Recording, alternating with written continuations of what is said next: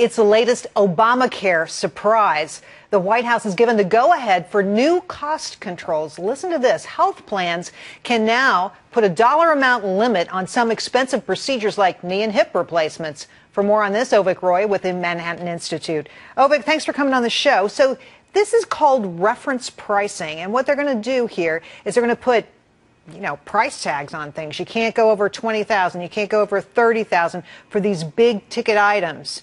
Is this a good idea? This is possibly one of the most significant free market introductions in Obamacare that we have ever seen since the law was passed. This could be revolutionary, in fact. So this is something that will actually hold down the cost of Obamacare, which is something that has been spiraling out of control. Here's why. So, you and I have talked on your show so many times about how on the Obamacare plans, your choice of doctors and your choice of hospitals is restricted. And the way that works is the insurer negotiates with the doctor and says, you have to be able to do this procedure for $10,000. If you don't, you're out of the network. You're not going to be a doctor that person can enroll with. But the way reference pricing works is the reference price says to the insurer says to the patient, here's the $10,000. You go take that to any doctor you want, and if he takes your $10,000, go to town. If the doctor wants to charge $15,000, you're responsible for the extra $5,000. That's what I don't like about it. I mean, as a consumer, as public policy, I like the idea it's capping costs, but as a consumer, I think, wow, this could be a problem for me because it could be coming out of my pocket. But the cost is already being controlled either way. Right? If the cost is controlled through a less choice of doctors, that's worse for you.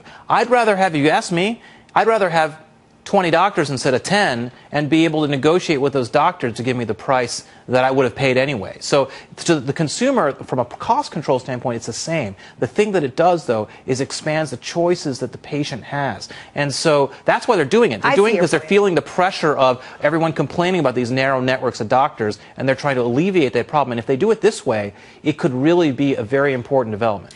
Another, though, devil in the details here that's not positive is that extra $5,000 that may have to come out of your pocket, right?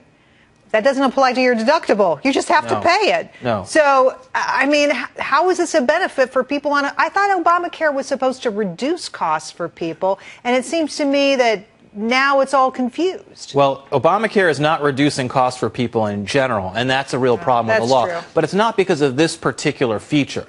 The fact that insurers are creating different types of plans, some with narrower choices of physicians and some with broader choices of physicians. In a free market, you would have that. You'd pay more for the broader choices. If you want to stay in the Ritz-Carlton Hotel rather than the Marriott, you're going to pay more for that. That's normal. That's how it should be.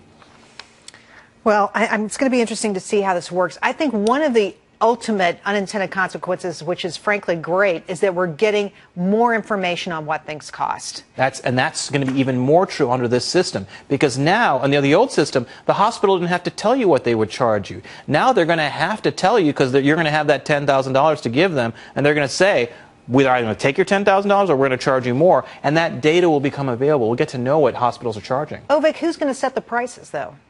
It's going to be a voluntary exchange, just like when you buy a computer or buy a phone. There's going to be a market, right? And those high-priced hospitals are going to have to decide, do we want to charge less money to meet the consumer where the consumer is, or are we going to keep our snooty prices higher and just see who comes? Don't you think that if there's a hospital out there that isn't charging $30,000 for the knee replacement, they soon will be, though?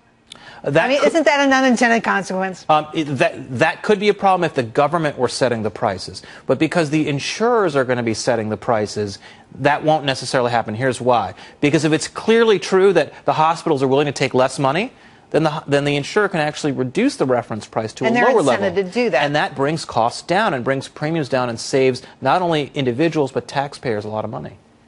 If we can bring down the cost of Obamacare, I guess that would be a good thing. I just don't want it coming out of my pocket. Avik, thank you. Thank you.